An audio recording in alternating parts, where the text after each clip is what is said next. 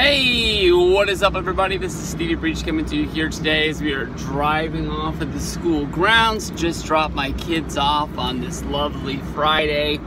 Can you believe that it's freaking Friday already? I mean, I'm still congratulating San Francisco 49er fans that I see around town. I got my sweatshirt on today, but I see people wearing hats, I see people wearing sweatshirts, jackets. I don't know if they're just breaking things out because it's cold around here, but just still feeling the vibe of that win from last Sunday, beating the Bears.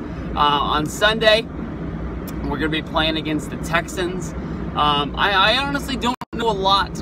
I don't know a lot about the Texans. I don't think I've seen the Texans play all year long.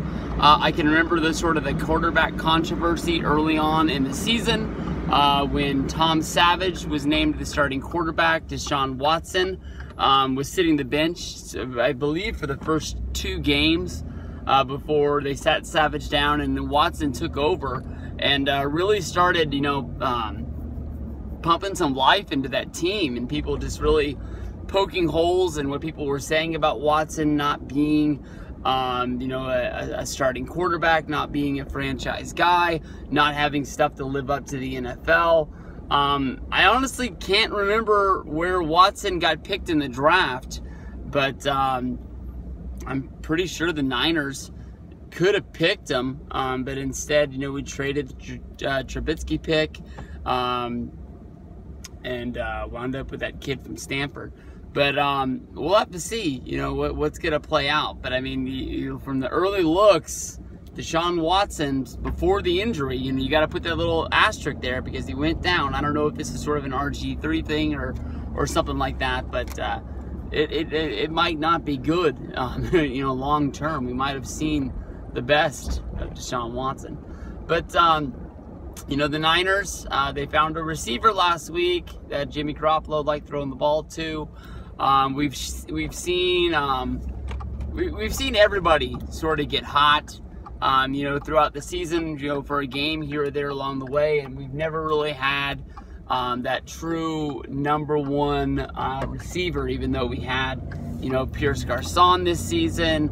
That tight end had a really huge week one week, and I don't know what happened to him. He fell off the face of the earth.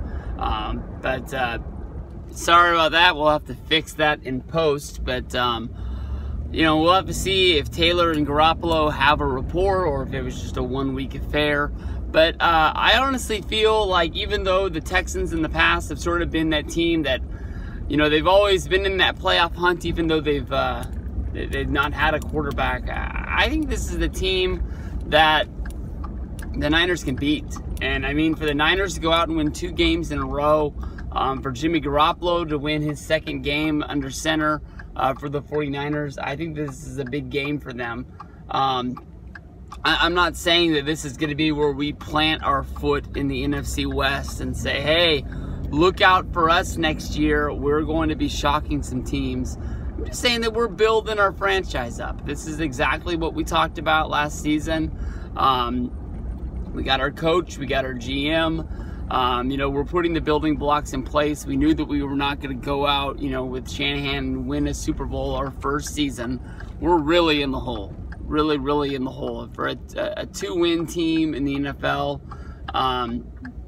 right now, I think that we have a lot to be happy about. And I think that a lot of teams around the league, if you're like the Cleveland Browns right now, you're not really having high hopes about anything that's going on. People are even complaining that the coach is coming back next year. So I think they want to blow up everything in Cleveland if you're a Cleveland Browns fan. And the Niners are basically just saying, hey, sticking it together. There are those, fair weather fans out there who think that we just suck, who don't watch these games week in and week out. We've been down before, and we're the San Francisco 49ers. We're a true franchise here in the NFL, and I think that I believe that we're going to get this shit together and we're going to get it back. So, looking forward to this game on Sunday. I think that the Texans play on a West Coast timeline because we're playing in Texas. So, I'm guessing that this game is going to start at 1 o'clock. If it does, I'll be watching. So, we'll see what happens. Peace out, and I'll see you guys down the road.